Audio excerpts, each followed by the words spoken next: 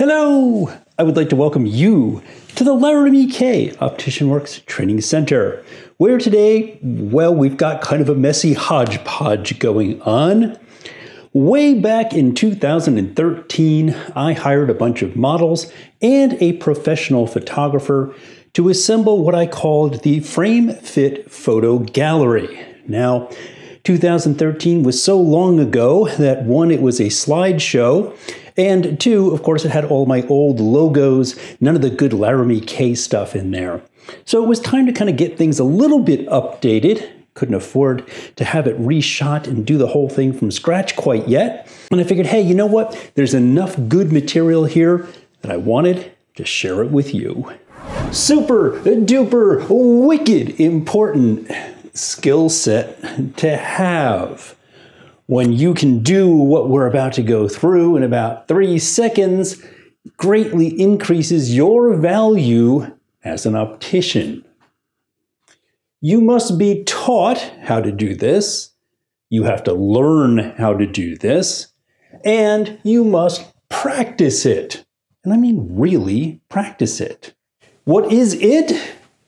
It's looking at and looking for fit, not fashion, when looking at a frame. And it's a little harder than it sounds. Now, the best way to get good at this is playing the game, and that is talking with your coworkers. And when it's a little bit quiet, you grab 50 frames and you put on the most hideous, ugly stuff. You put women's on men's and men's on women, and you play the game. Does it fit? And that helps. When you have to look beyond how the frame looks and you learn how to evaluate fit, your life's going to be a whole lot easier. How do we do that? Well, we're about to run through the steps, which are 1, 2, 3, 1, 2, 3, 1, 2, 3.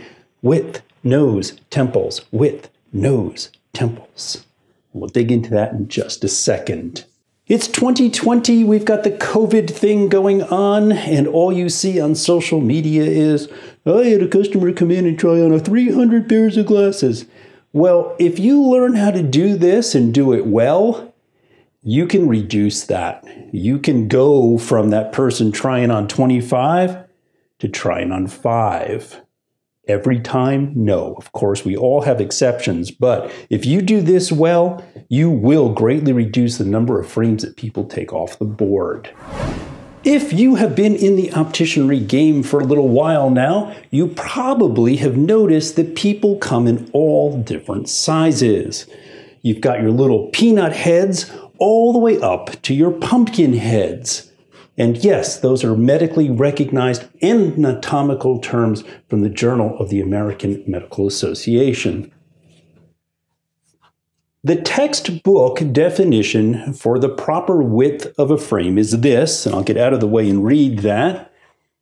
The temple leaves the frame front, it goes straight back, and only touches the face where it meets the ear. Now, as old school textbooky definitions go, this is a really good one, and certainly one that you may see pop up on exams and such. What does that mean? Well, just simply exactly that. If these are your temples, you want them going straight back from the frame front and touching just before the ear. Let's dig into that just a little bit more. Now, why do we look at width first? Well, because it is just so incredibly easy.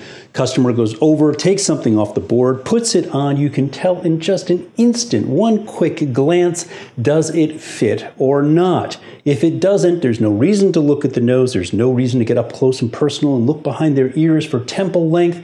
It's a quick triage. Yes, no. Does the frame look like this? It's a no. Does it look like this? It's a no. Does it look like this? Yes. Now we can continue on with the process. This is what you never want to see. This is what happens when we try to squeeze a child's frame onto a girl ready for a tween size. See how the temples angle out? That frame is much too small for her. This is a great image. If you look close, you can see that the spring hinge is open. This means that the frame is too small for her. A spring hinge has nothing to do with fit. This is what too wide looks like. The yellow arrows are where the temple should be. The red lines are where the temples are. Notice the large gap between her face and the temples. Here it cannot be clearer. The yellow lines highlight the temples. The light blue lines are where they should be. This frame is too big for her. If you have been in the opticianry game for a little while, you probably have also noticed that noses come in all different sizes. On one end of the scale, you got your petite little buttons, and on the other, you got your great big old schnoz. And yes, those are two more medical terms that you will need to memorize. Because you've got a sliding scale of buttons to schnozzes, it is never a case of one size fits all. So the second thing in our triage that we look at when we're looking at frame fit over fashion is how that frame fits on that customer's nose. How do we do that? We look. We look at it very closely, and we look at it from a few different angles. Now, this is definitely close enough that you're right on the edge of personal space, just getting into it. In fact, I would say it wouldn't be rare once in a while for have someone actually say, like, what are you doing? That's how close you need to take a moment and really look at the fit of how that frame is sitting on their nose. Most of the time, you can pick it up just during your normal conversation that you're having with your customer. It really kind of breaks down to four basic concepts. If you have a big schnoz, big nose, you need a wide bridge. A button, a narrow, you need a narrow bridge. Just realized I'm tossing around a term bridge, and not everybody knows what I'm talking about, so let's cover that. In the simplest terms possible, the bridge is the piece that connects the two eye wires or two lenses together. You can think of it as the distance between the two lenses if you want, for simplicity's sake. It kind of sort of goes without saying that if you've got a great big nose, well, you want a pretty wide bridge. You want the distance here to be pretty good. If you have a tiny, thin little bridge, not much going on there, then you want a narrow bridge. Now, a bridge is not something that can be adjusted after the fact, so it's a really crucial piece to getting a properly fitting frame. Right? Right. If you have a very flat nose, a very flat bridge, then you generally want a frame with nose pads so you can lay those flat, put some silicone on there, and have that frame grab a little bit. And then you've got your entire category of plastic frames, and those simply must match shape to shape. Let's take a look at that. What you're looking for is always the maximum contact. It should look as if that frame were made specifically for that person. That's kind of as close that perfect match that you're looking for.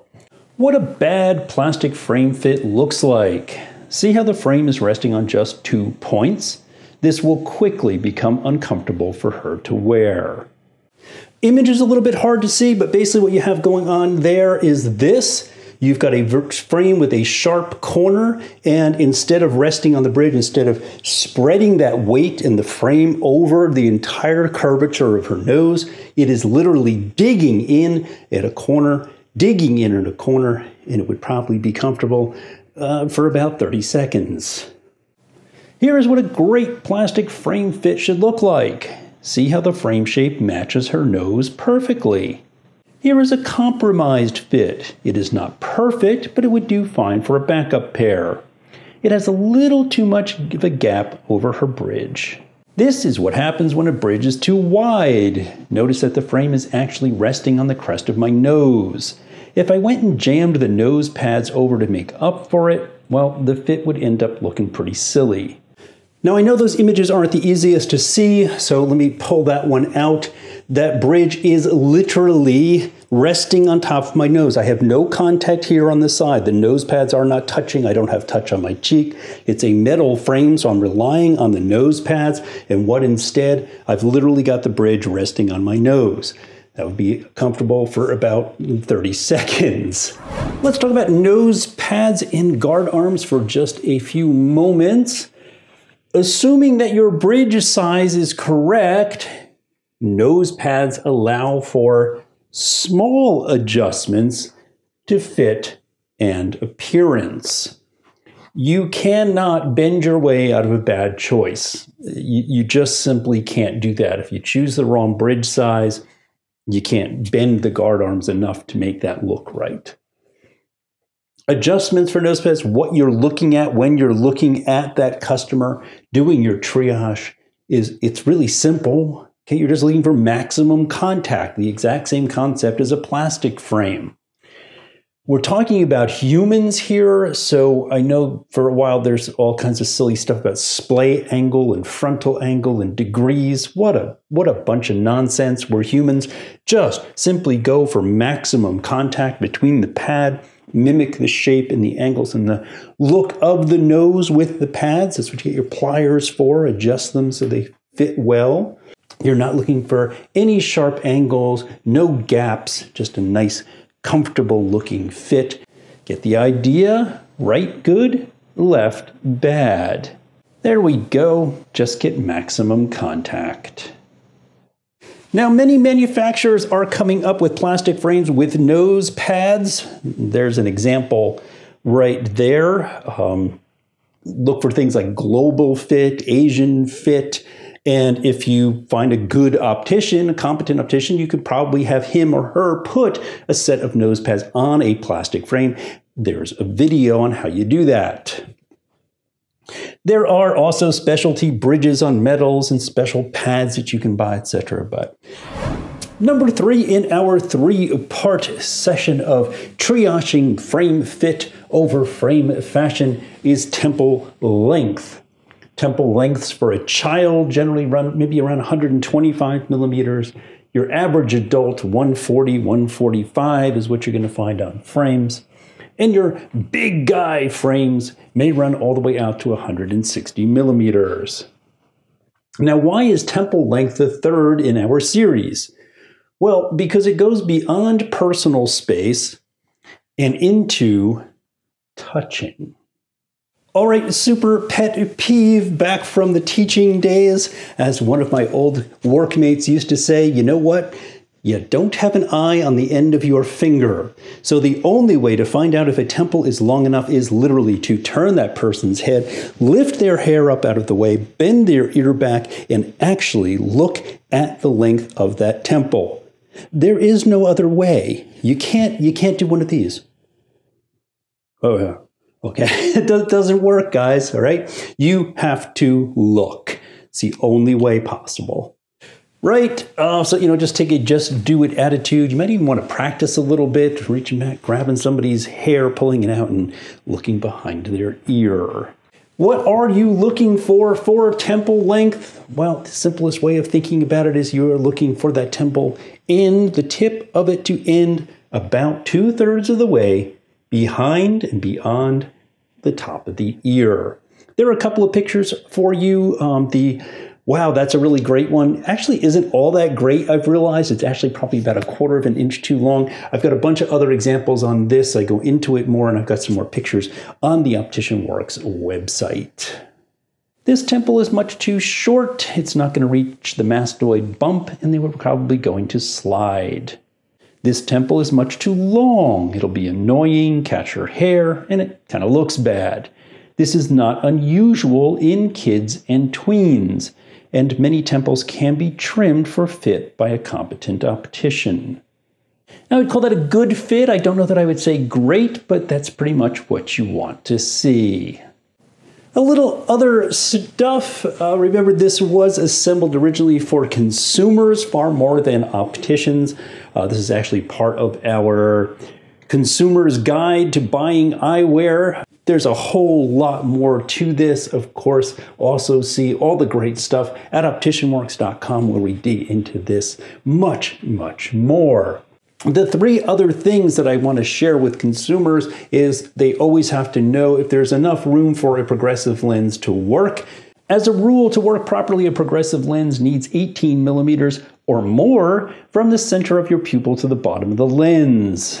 Don't say I didn't warn you.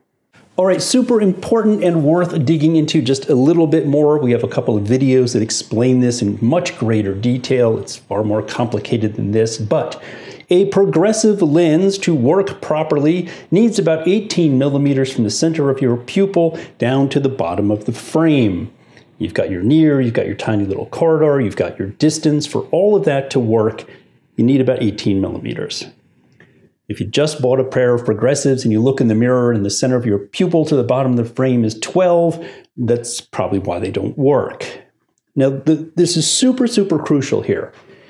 Every single frame is going to fit different on every single individual, right? We're like snowflakes. Every one of us is different. Every single one of us is going to have a slightly different width to their bridge, different length from forehead to the nose center. Everything is going to be different. Every time you put that frame on someone, this is going to move.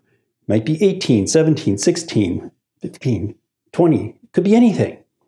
That is why you really need a human to look at this to decide whether it's going to work for a progressive. One of the reasons that buying progressives from an online place is not really such a great idea. We have to question if the frame is not level, I put it on, I look, and it's crooked, can it be adjusted? Remember, if you've got a giant hunking plastic frame like this, huge, big, wide temple, you can't adjust that unless you file this and then bend. It's going to be a really difficult job if that person is pretty asymmetric. Whereas if I have a nice thin little metal frame, I can bend the living heck out of it and push that frame up where I need it. So be careful on that. Don't tell anyone, but my one ear is actually much lower than the other. When I put on a frame that is in perfect alignment, well, I look like this. With some adjustment, okay, a lot of adjustment, I can get a frame to sit level on my face. Most opticians will use your eyebrows as a guide.